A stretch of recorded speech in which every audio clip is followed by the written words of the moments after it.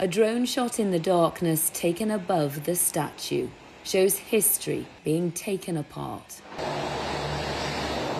Its destruction was hidden from view, covered in tarpaulin and guarded by police.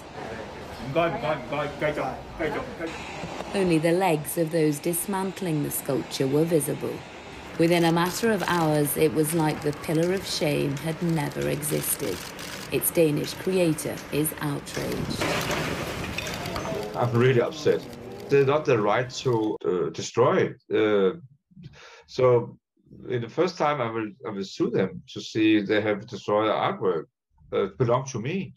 So I was really shocked over the brutality in the act.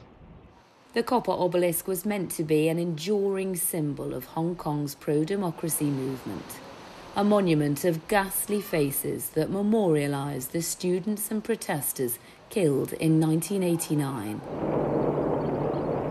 The Tiananmen Square massacre is an event largely erased from China's history. The removal of this statue is another sign of Beijing's crackdown on political dissent and civil liberties.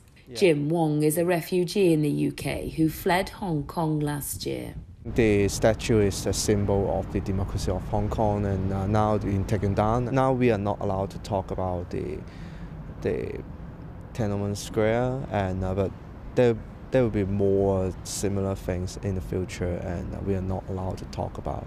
The sculpture was eventually loaded into a container and supposedly taken into storage. Every piece of it concealed, every action to do it clandestine.